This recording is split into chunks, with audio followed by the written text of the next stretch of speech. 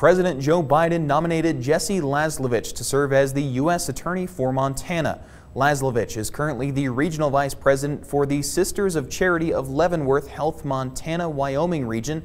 He previously served as a state legislator between 2001 and 2010. Laslovich is from Anaconda and a graduate of the University of Montana School of Law. In the past, he's also served as Chief Legal Counsel in the Office of the Montana Commissioner of Securities and Insurance and as a Special Assistant United States Attorney in the United States Attorney's Office for the District of Montana. In 2016, Laslovich ran for Montana Commissioner of Securities and Insurance but lost to current U.S. Representative Matt Rosendale.